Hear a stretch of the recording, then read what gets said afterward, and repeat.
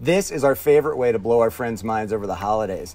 It's rice risotto stuffed inside of a pumpkin, and it can either be sweet or savory depending on how much sugar you use. Just start with one of those little adorable baby pumpkins and scoop out all those precious seeds. Once those come out, we're gonna dice up some apples. Green, red, I don't care.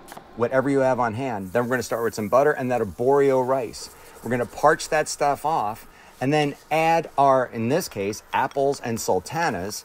And then we're gonna start adding, not stock, but apple juice. And we flavor that with cinnamon and clove and all those holiday flavors. We load up our pumpkin when we get it good and risotto starchy, and then top it off with a little more of that apple stock, pop it into the oven with a chunk of butter, a little bit of foil at about 375 degrees until the rice is completely cooked and it's soft on the side. Come on, you wanna blow their minds.